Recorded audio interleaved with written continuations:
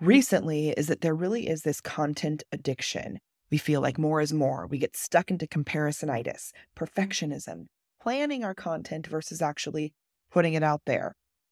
Shiny object syndrome, social media scrolling, shiny object syndrome again, engagement overload, focusing too much on free with no offer, or conversely, focusing too much on selling and pushing people away. The need to feel like we have to be everywhere all at once. And while I do believe that a multi platform approach is important, you can layer it on like a parfait. You don't need to do everything at one time. Otherwise, you find yourself with a pile of busy balls. And I'm sure you have been there. So I want to give you a little bit of warning as we get started. When you decrease the time that you spend creating content, you increase the time that you spend with your family. Yay!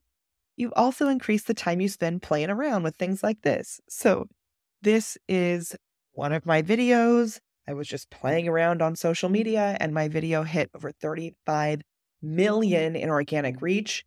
Also, Facebook paid me $30,000 for it.